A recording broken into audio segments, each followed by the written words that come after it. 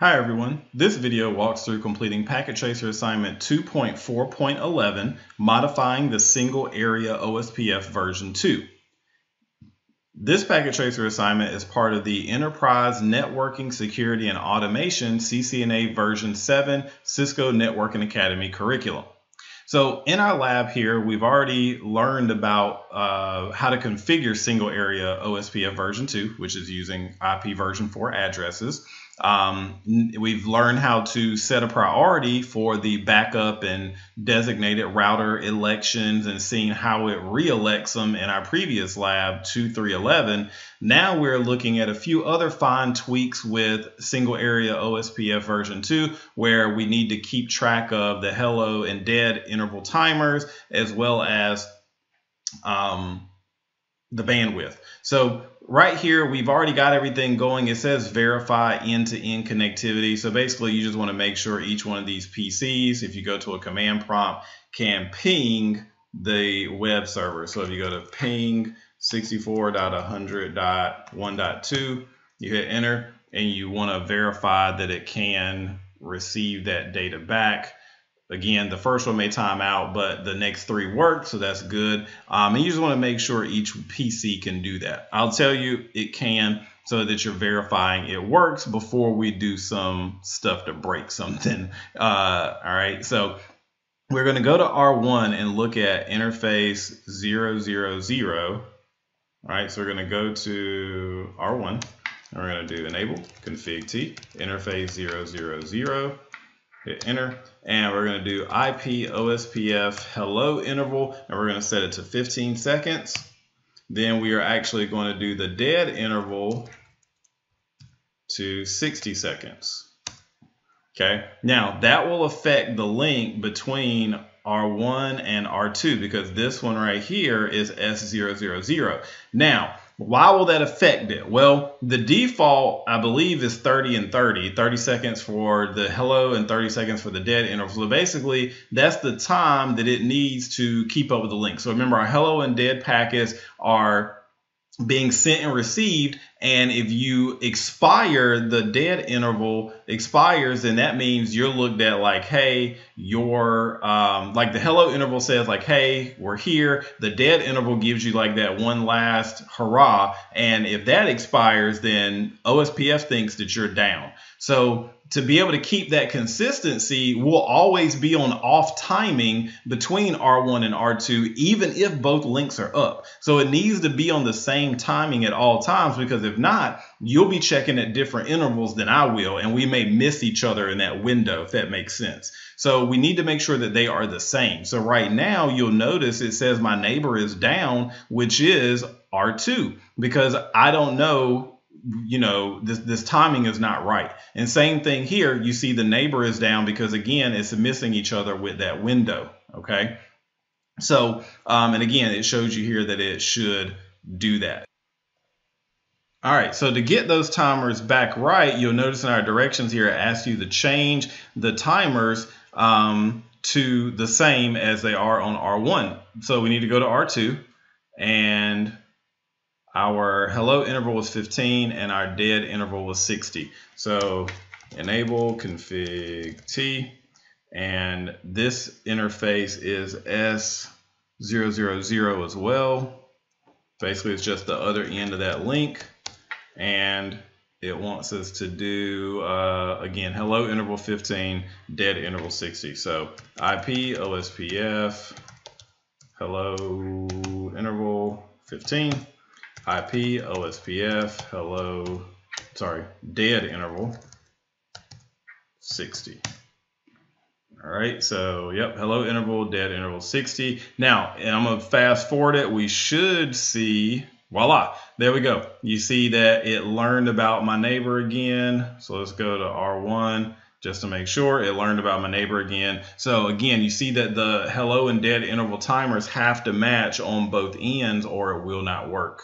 Okay, now we're going to go on and we're going to adjust the bandwidth on R1. Remember, OSPF uses SPF, shortest path first. All right, what it does is it looks at the whole topology and it calculates what it thinks is the lowest cost right? It assigns a number to each one and it adds them all together. The cumulative cost from one end to the other is where it will make the best path. Because if you notice here in our topology, if we go from PC1 to web server, we could go from R1 to R2 to the web server. We could go from R1 to R3 to R2 to the web server. I know that sometimes it may seem like, why would you go an extra hop from PC1 to R1 to R3 to R2 to the web server? Well, you got to think about the cost. So if it assigns each one of those hops as a lower number, usually the lower the number, meaning the faster or better the link is, sometimes it may, and I'm just going to write out a scenario here.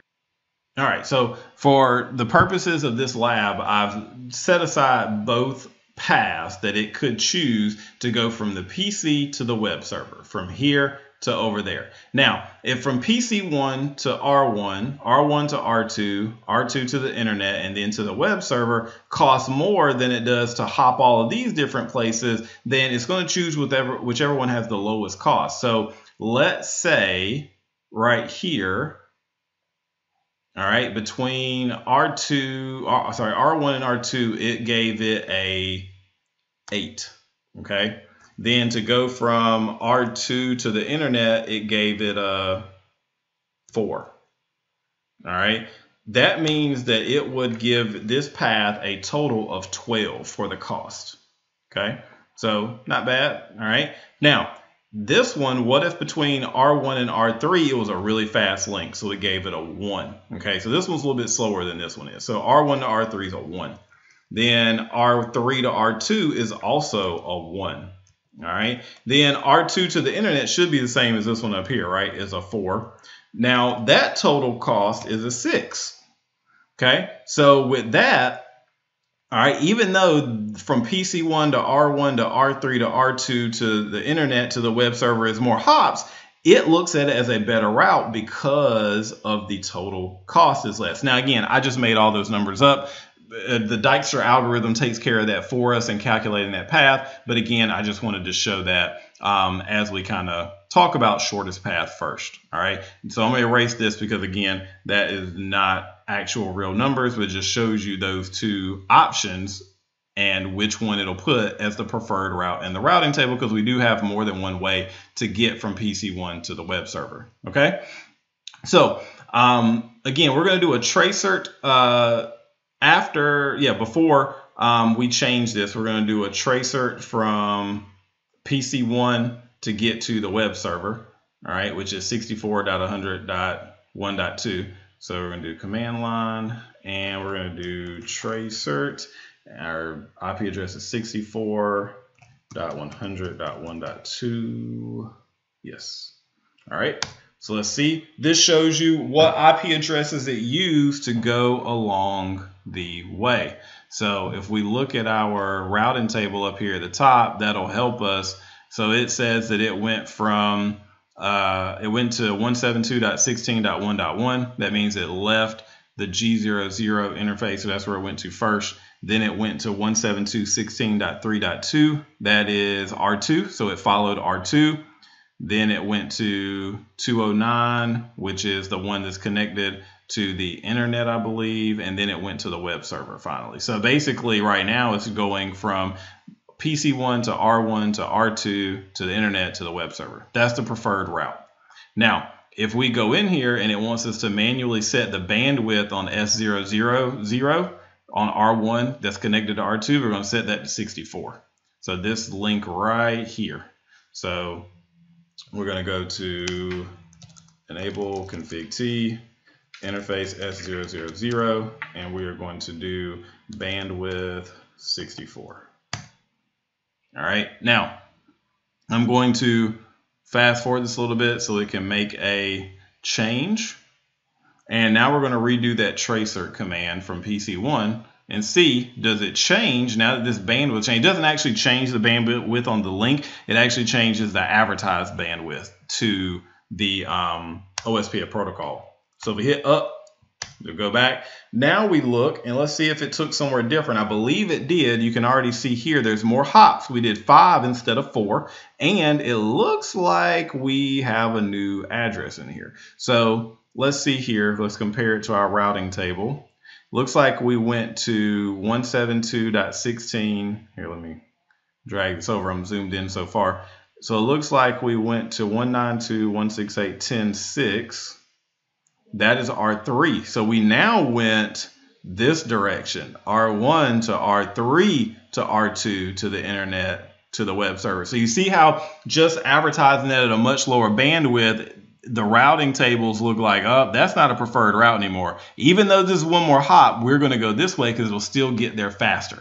Think about it in terms of sometimes you can set your GPS to shortest distance versus quickest path, right? Or quickest distance. So sometimes, even though something is shorter, there may be a lot of stoplights. There may be a decrease in speed where you can go a little bit further at 70 or 80 miles an hour on the highway and actually get there faster. All right. Now, that's not an advertisement to speed. Just again, you get the analogy though, right? So we can see the difference between those two traces. Now, that gives us 100% complete on our lab. You can also see the different paths that it enters as the preferred path using OSPF. And it's always changing as links get bogged down. There's more congestion, or if links go down completely, as we saw in our previous lab, or if the bandwidth, the advertised bandwidth actually changes.